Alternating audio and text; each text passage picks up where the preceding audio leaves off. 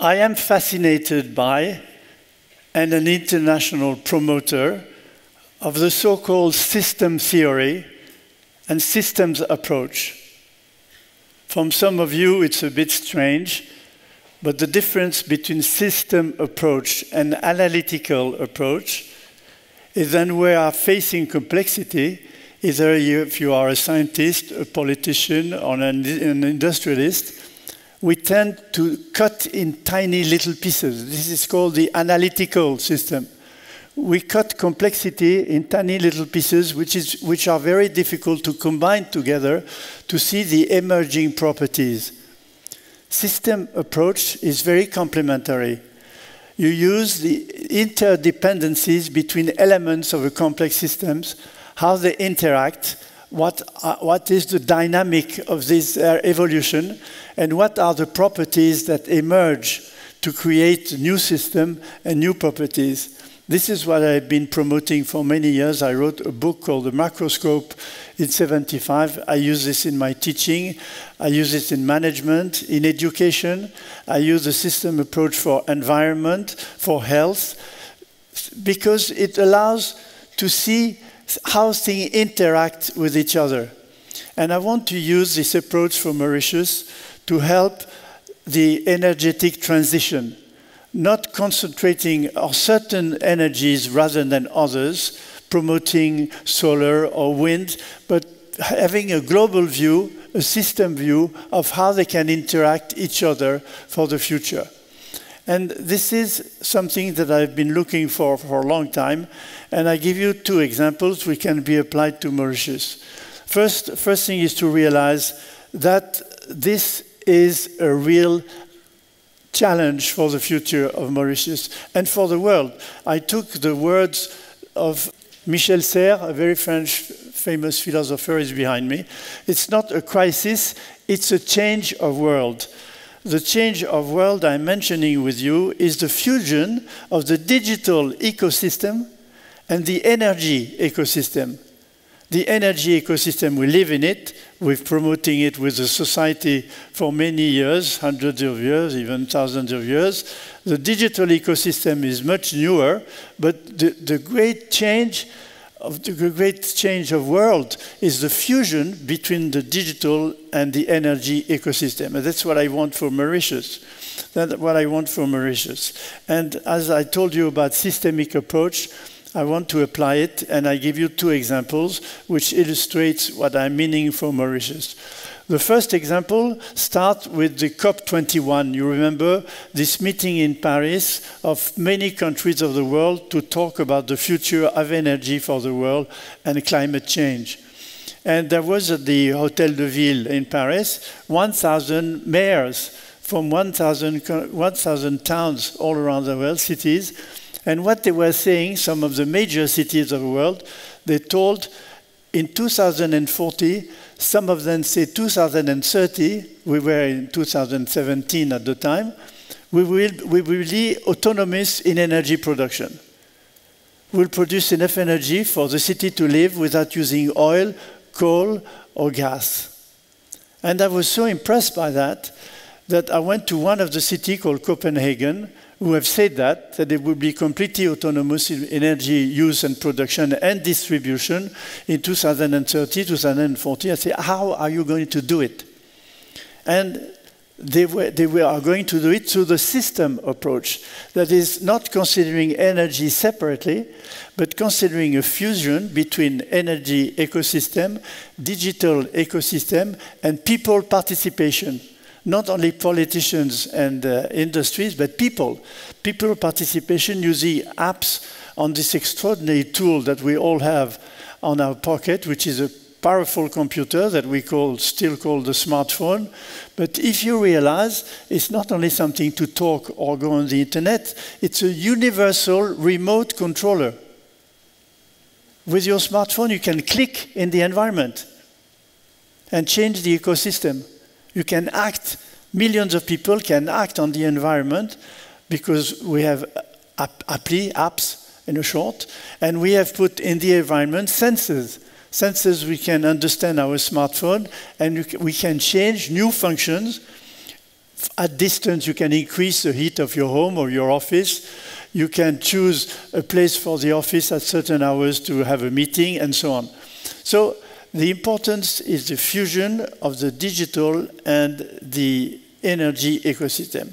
So I went to Copenhagen, and they told me how they did it, how they do it, by a combination of the energy and the digital system. Then I learned from two startups in America, two young startups, how they used the digital world and the energy world to help people sell their energy to other people around them. I was very interested by that because it shows the participation of people in energy production and energy money making. That motivates a lot of people. You can not only produce natural renewable energies, but if you have too much of this renewable energy for you, you can sell it to your neighbors. And the two startups which exist showed me in Brooklyn how they did it. And the way they do it is using something, maybe you heard of it, called the blockchain. The blockchain is a reliable system which allows you to receive money from the other people, and that other people are sure that you send them the money. It's called a blockchain. It's a chain of blocks which you cannot change, but which are transparent, and you can see in the whole chain who is doing what with what. So those two examples, Copenhagen on one hand and Brooklyn on the other hand, where people use the blockchain to sell the excessive energy that they've produced through renewables, told me why this could not be applied to Mauritius. Mauritius is like a big city. 1,500,000 people, so it's like a big city. And if it's applied to Copenhagen, if it's applied to Brooklyn, why not in Mauritius? And I think that the idea, which is moving a bit slowly, but it's still moving in Mauritius, is the idea of a smart city. A smart city is a city which have all the interactive tools on an internal intranet, a sort of thing where everything communicates with everything, people with objects, objects between objects. And the concept of the smart city in Mauritius, which is starting, should be extended to the whole country. This is what I call Smart Mauritius.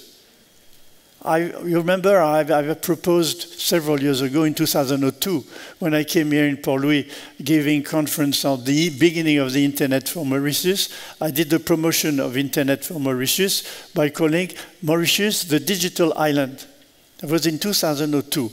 Then in 2007, I proposed Mauritius the sustainable island, Maurice Île Durable, how to integrate all the energy and save economy energy to make the country sustainable for the future. Now, if you imagine you can fuse the two ecosystems, the digital ecosystem and the energy ecosystem, and you have a new Mauritius that I call Smart Mauritius. And now we can work on it right now because the idea of the smart city is already there. And the politicians are planning it in different places. So, as the Copenhagen example shows and the Brooklyn example shows, Mauritius as a platform for innovation could be a model for the world in combining the digital ecosystem and the energy ecosystem. And you can, all of you, participate into this. Because as I told you, the digital ecosystem communicates with your telecommand. In a way, the same telecommand that you use for your television, the universal remote controller, it's in every pocket in this room, called the smartphone.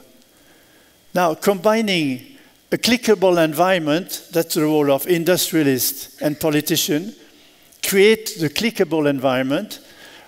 If you exaggerate it, you have the film Minority Report, when Tom Cruise walks in a supermarket, super shop, and his eyes are recognized, and all the publicity and advertising is put corresponding to what he needs and he wants. This is an excess. In China today, the artificial intelligence recognizes the faces of everybody and gives a social quality number to every person in China. They can borrow money in a bank if they are a good citizen, or they cannot travel if they are not good citizen. And the camera sees that. This is an excess. It's an exaggeration. It's not what I'm saying. I'm saying that more we will use artificial intelligence for two things very soon. Number one, you're recognizing your face. Your phone already does it, but a digicode of a home in which you want to enter will recognize your face. Amazon will recognize your face as being you buying the product. And the second is automatic real-time translation of every language in many languages. So those two things, based on artificial intelligence, are going to change our behavior in the smart city. The smart city concept, I like it, but what I don't like it with the smart city concept, or smart Mauritius if it ever comes, is that most of the engineers influencing the politicians and the industrialists concentrate on the tools, or concentrate on the, I won't say, but I say it, the gadget. What is important are the use, what people are doing with it, what people are doing with those tools to be more intelligent. It's not the smart city. The city is not intelligent. It's us becoming more smart in a city which gives us a lot of opportunity to increase our brain, namely with auxiliary or artificial intelligence. So those concepts of fusing the digital world and the energy world are a challenge for the future of Mauritius. It's a challenge. I try to contribute to help people go in that direction with my approach that I described to you in the beginning, the approach of the system approach rather than the analytical approach. The problem with the system approach regarding analytical approach, that the analytical approach is, as we say in French, porteur de pouvoir. To reason analytically for an industrialist or for a politician allows the expression of power. When the system approach needs cooperation and sharing, it needs transversal power. And politicians don't really like transversal power. They like to exert their own power at the top of the pyramid. So the system approach in energy is very often left on the side. This is what I'm trying to do when I'm Mauritius here, to contribute, to give industrialists and politicians, and you, the people, the idea that together, with the system approach of the energy in Mauritius, we can change this country for the future and motivate the young generation. So Mauritius can be a model for the world if it can combine the digital ecosystem and the energy ecosystem, and that will be your role with this fantastic remote control that you have in your pocket, the smartphone. Thank you.